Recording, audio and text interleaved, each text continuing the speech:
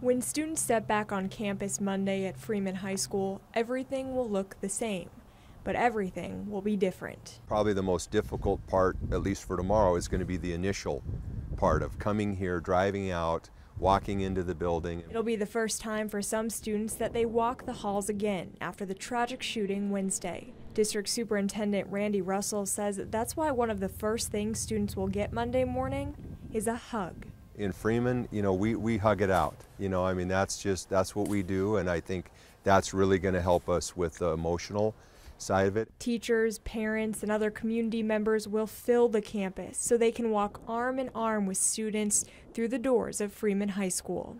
In fact, Russell says parents are encouraged to come with their kids to class and stay as long as they want. The morning is going to be really flexible, and they'll be able to connect, walk into the classroom.